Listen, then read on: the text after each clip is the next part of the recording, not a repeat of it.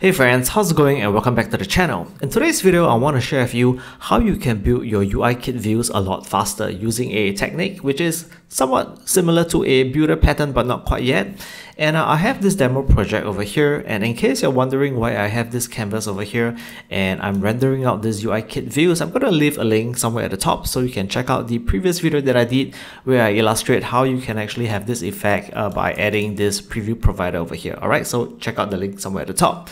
Okay, so over here, this is a very typical way of constructing views programmatically on UIKit. So we create some kind of a view over here. In this case, we have a UI label. I initialize the label, add all these properties over here, and then add them into the sub view, and this is what I get, right? We have a label just right in the middle of the view controller. So most of the time when we are coding out views, we are repeating all this, all this setting, all these properties, and it can get a little bit annoying after a while because you have to type so much, right? So what I'd like to share with you is that we can use something called this. I'm not really sure what pattern is this called, but it looks a little bit like the builder pattern, but not quite yet. So I'm going to show you how this looks like. Okay, so I'm going to again copy this over here. And then just for convenience sake, I'm just going to paste everything at the top. So it's basically just an extension of a UI label. All right, so whichever components that you're working with, okay, you can just specify this.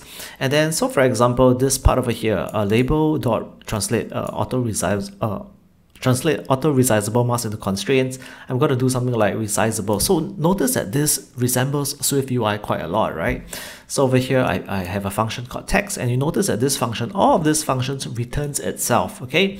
So we have align over here, we have font over here, and we have text color. So you can kind of see where I'm going with this, okay? So rather than doing it this way, translate, text label, text alignment, font, and text color, I'm going to show you a much quicker way to do this, and I think you will really be appreciative of what I'm going to share with you. Okay, so now I'm going to do dot resizable. Okay, so this is for this one over here, and then I'm going to do a dot text. Okay, and I can pass in the text over here. So hello, I'm from Singapore, and then let's do text alignment.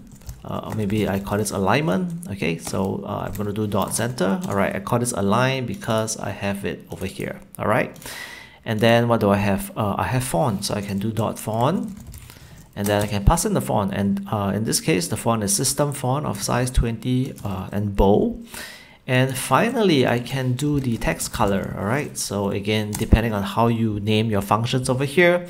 And then this time I'm going to do red as well. So I'm just going to let the canvas render, and you notice that it should turn red. All right, so notice that if I am to add some additional exclamation marks, it's going to render this appropriately. All right, so again, this is a really fast way to create your views by creating all these extensions over here, and you can do the same for all the different elements. And I think this is going to be a lot faster to just build your views. I hope that you learned something from this, and I'll see you in the next one. Hi developers, I want to introduce you to my brand new course that I've created this year in 2023. This is the iOS and Swift MVVM combined SnapKit, Snapshot, UI and unit test course, alright? So this is all the skills that you need to become a senior iOS engineer, and I've created this course to share all the knowledge that I've acquired for the past 7 years. So if you're a developer with 2 or 3 years of experience, look no further because this course is going to supercharge your skills to land that senior developer role. I will provide promo links in the video description, so do check it out.